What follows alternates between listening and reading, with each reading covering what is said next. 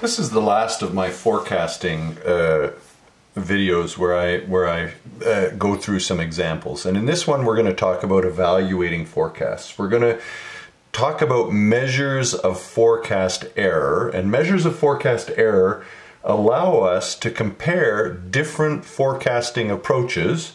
We've talked about several, and say which one of them in hindsight seems to be working better to give us a sense of which ones we should use in the future.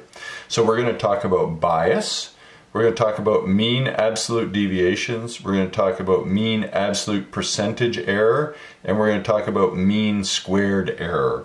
And so all of those are different approaches to evaluating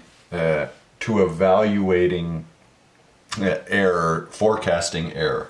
So just to start, error is equal to sales minus the forecast. So we always start with sales and subtract the forecast. So if sales were bigger than forecast, or we under forecasted, this will be a positive error. And if the error is negative, that means sales were smaller than the forecast, then we have a negative error. And we have something called cumulative forecast error. And cumulative forecast error is simply the sum of all the errors. And the sum of all the errors gives us, so if we are good, if we don't have any, if we're consistently on one side of, if we consistently over or under forecast, the number will be further away from zero. But if we under forecast sometimes, over forecast that sometimes, we want cumulative forecast error to be close to zero.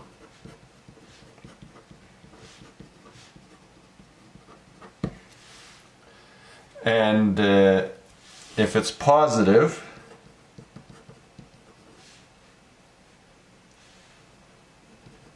we're under forecasting.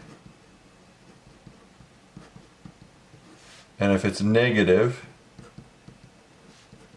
it's over forecasting. And so cumulative forecast error is a measure of bias. It tells us whether we're consistently over forecasting or consistently under forecasting, and really then is one way of evaluating a forecasting tool. Does it have bias? So let's go through a couple of examples here. So here's some data, period, doesn't matter what periodicity we have. 1, 2, 3, 4, 5. Actual sales are 5, 6, 3, 6, 4. I'm using simple small numbers so that the math is easy. Forecast 1. These are just, I'm not talking about a specific approach, but this is forecast 1, 4, 7, 3, 1, 5, and this is forecast 2, and it is 3, 6, 4, 4, 3. So we have actual sales for 5 periods. We have forecasts that we developed and gave us forecasts in each of those 5 periods.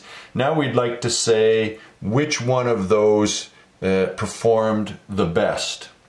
So the first thing we will do is do error 1. 5 minus 4 is 1. 6 minus 7 is negative 1. 3 minus 3 is 0, so there was no error that time. 6 minus 1 is 5, and 4 minus 5 is negative 1. Do the same thing here. Error 2. 5 minus 3 is 2. 6 minus 6 is 0. 3 minus 4 is negative 1. 6 minus 4 is 2. And 4 minus 3 is 1. So there we've just simply calculated our errors based on our two forecasts, and now we're going to apply these different tools to decide which method we like the best. So the first one we're going to do is cumulative forecast error, which is just the sum of the errors. So 1 plus -1 is 0, plus 0 is 0, plus 5 is 5, plus -1 is 4. And we do the same thing, and we have 4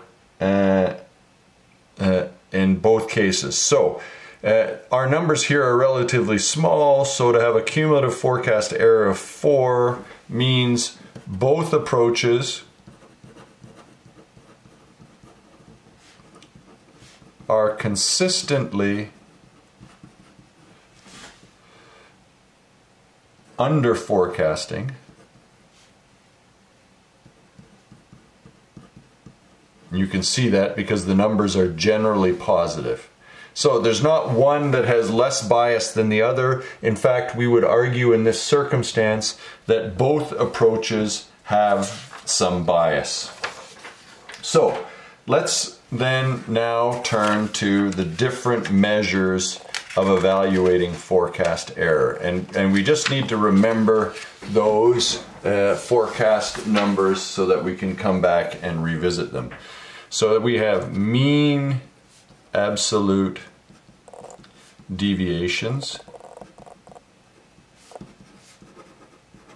MAD, and essentially MAD is the average that I am wrong by.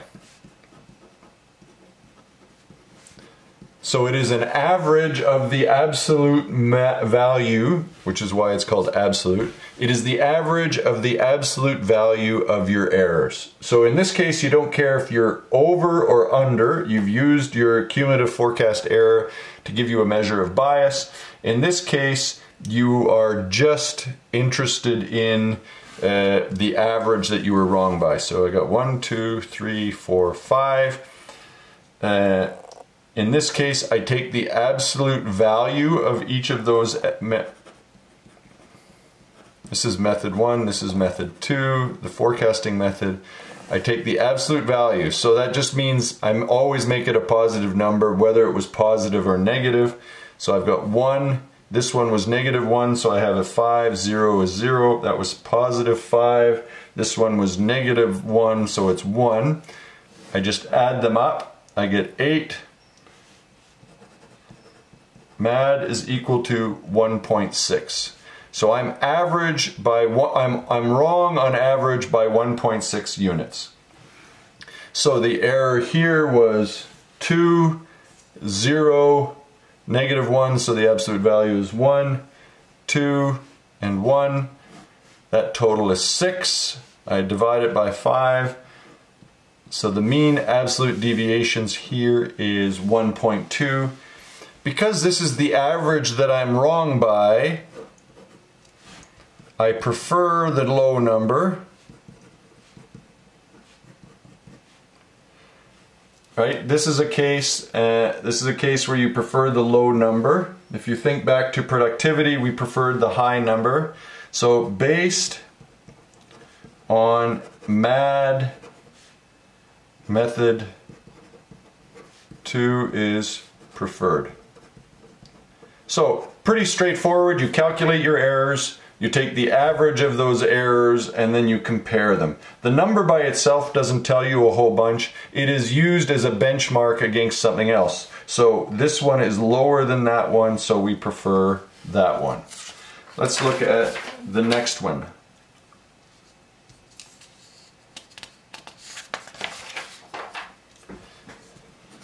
Mean absolute percentage error. And this is again absolute value, but then we take it as a percentage that we are wrong by. So if we go back to this,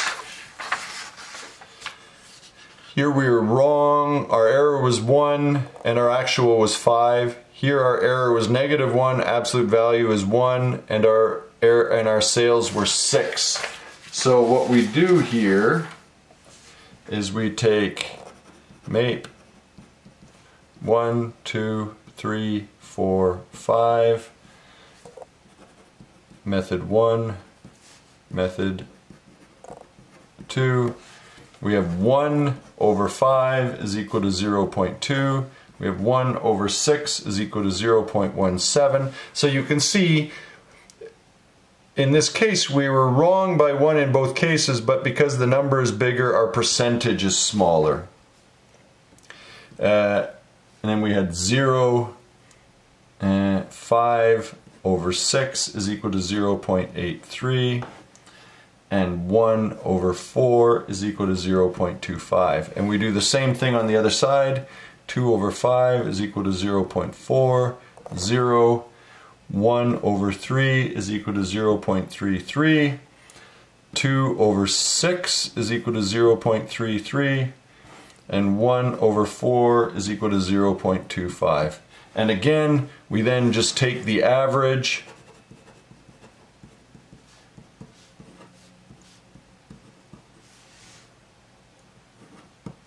and approximately 0.2.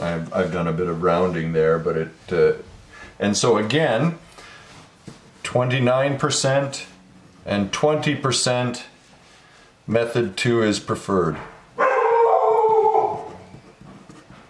So in this case method 2 is preferred, which was the same as in the previous case. Where we would use an absolute percentage error is if we have highly variable sales. So if we're wrong by 5 up here and wrong by 5 down here, it's a bigger deal down here.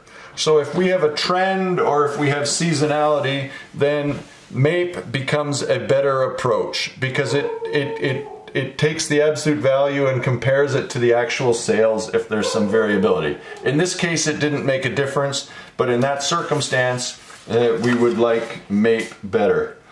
The last approach we're going to cover here quickly is what's called mean squared error.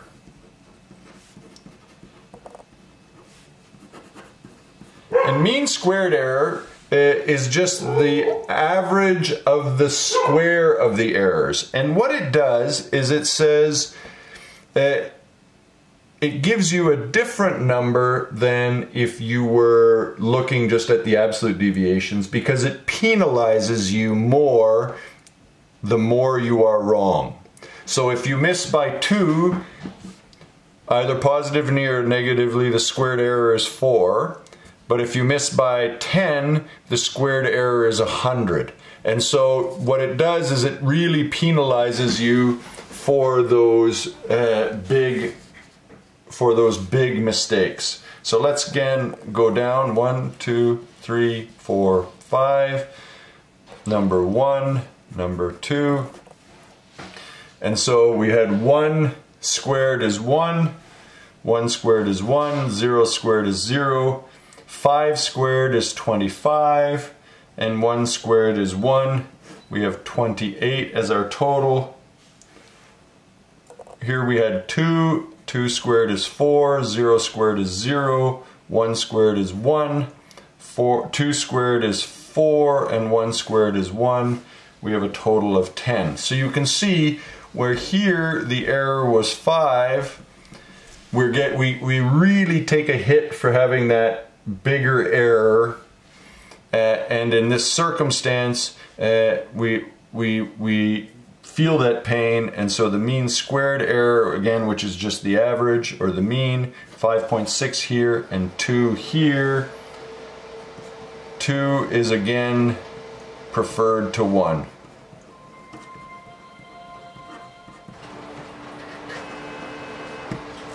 So in this circumstance, all 3 approaches gave us an indication that we preferred forecasting method 2 to forecasting method 1. That isn't always the case, and then you would have to apply your management insight and say, well, if MAD is lower in one than the other and mean squared error is lower in the other, do I really want to be consistently wrong, or do I really want to avoid those big mistakes? So you'll take a look. And let me just give you, to wrap up, a quick example of where it might be different. So here I have actual 10, 20, 10, 20, so some cyclicality. Forecast 1, I got 15, 15, 15, 15. Forecast 2, 10, 15, 15, 10. In this circumstance, MAD is equal to 5 in both cases, right? Here I'm wrong by 5, here I'm wrong by 5, here I'm wrong by 5, here I'm wrong by 5. Here I'm not wrong, here I'm wrong by 5, here I'm wrong by 5, here I'm wrong by 10. So in both cases the average is 5. But if you look at mean squared error, wrong by 5, 25, 25, 25, 25, mean squared error is 25. But here I'm not wrong, but here I'm wrong by 10, so that's 100. So mean squared error here is 37.5. So while on average these two approaches are the same, if you look at them from the mean squared error approach, forecast 2 is actually worse than forecast 1. So that's why we look at a number of different approaches. So looking at and evaluating forecasts, we first look at bias using cumulative forecast error, and then we do measures of error, MAD, mean absolute deviations, MAPE, mean absolute percentage error, and MSE, mean squared error, and we use them all to give us some input into which of our forecasting approaches work best. Usually companies will use several different forecasting approaches, but they will constantly evaluate to see how they're performing.